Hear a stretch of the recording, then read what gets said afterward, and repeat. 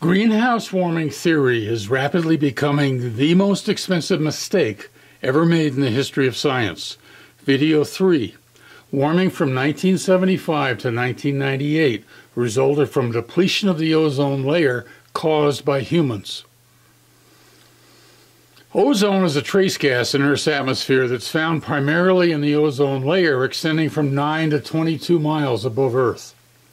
There are only about 10 molecules of ozone for every million molecules of other gases in the ozone layer. But tiny amounts of ozone are extremely important in atmospheric chemistry because these molecules, consisting of 3 atoms of oxygen, are continually being formed and destroyed in an endless ozone-oxygen cycle. When a molecule of ozone absorbs solar ultraviolet B radiation, the molecule is dissociated into a molecule of oxygen and an atom of oxygen, releasing heat. A typical molecule of ozone lasts only about 8 days on average. Thus, where there is ozone in the lower stratosphere, there is a higher than normal air temperature. The higher the concentration of ozone, the higher the surrounding air temperature. The ozone layer protects life on Earth from the highest energy solar radiation normally reaching the lower atmosphere. At Earth's surface, this very energetic ultraviolet B radiation is observed to cause sunburn, cataracts, depression of the immune system, and genetic damage that can lead to skin cancer and mutations. The total amount of ozone contained in a vertical column up through the atmosphere varies by month and by latitude, as shown with colors in these surface and cross-section plots.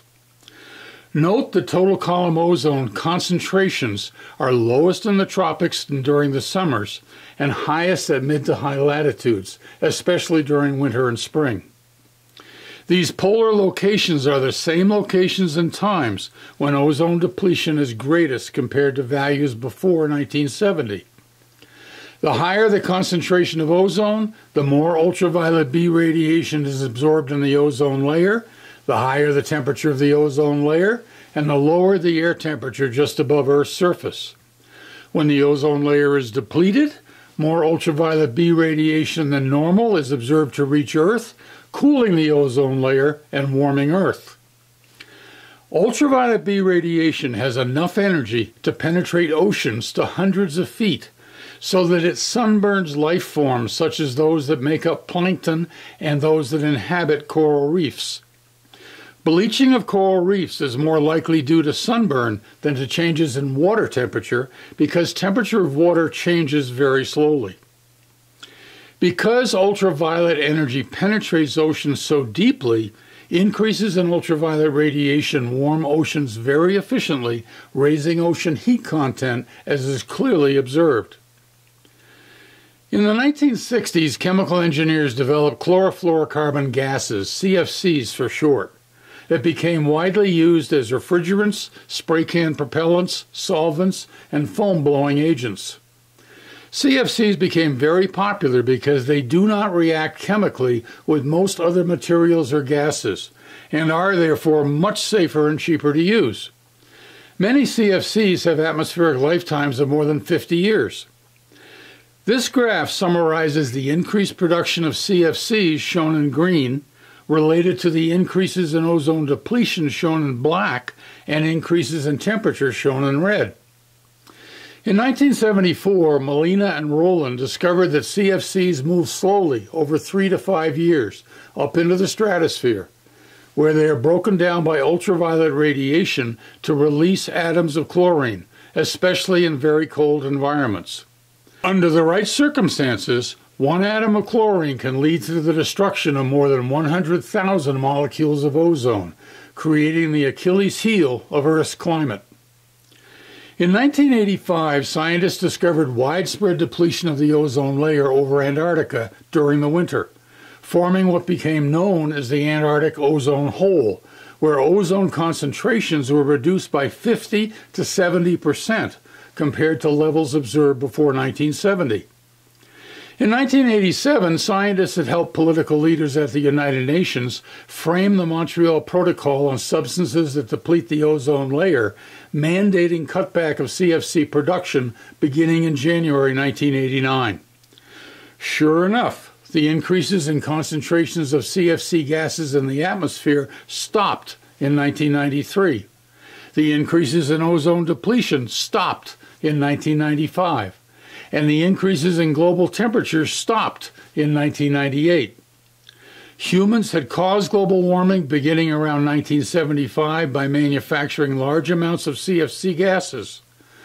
Humans had stopped the increase in global warming by 1998 by substantially reducing the amounts of CFC gases being manufactured.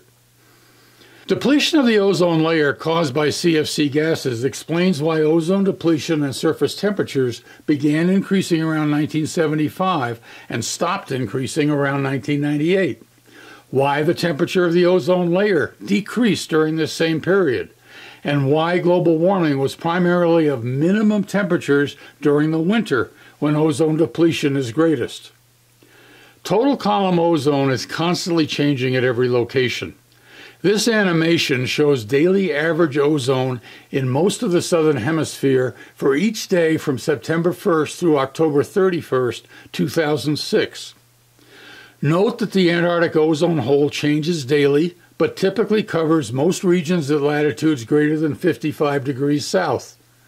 The extent of the Antarctic ozone hole explains why warming was greatest on the Antarctic Peninsula, why southern oceans surrounding Antarctica showed major warming, and why the Bellingshausen Sea warmed 1 degree Celsius.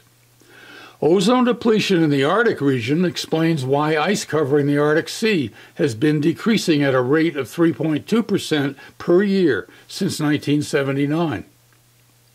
All of these observations cannot be explained as directly using greenhouse warming theory. Ozone in the ozone layer is known as good ozone because it absorbs highly energetic solar ultraviolet B radiation, protecting life on Earth. But ozone can also be formed just above the ground level by chemical reactions between nitrogen oxides and volatile organic compounds. Ground-level ozone is formed when pollutants are emitted, for example, by cars, power plants, industrial boilers, refineries, and chemical plants, and that these react chemically in the presence of sunlight. Ground-level ozone is known as bad ozone because it is highly toxic to people and to the environment. Bad ozone is the primary ingredient in smog. Ground-level ozone is created as a result of pollution in heavily populated industrialized regions. When more ultraviolet B radiation reaches Earth's surface, it dissociates more ground-level ozone, warming the air. This explains why global warming was observed to be greatest in heavily industrialized regions, and why global warming was twice as great in the northern hemisphere containing 89% of world population. Ozone is also depleted by volcanic eruptions, described in the next video. Thank you.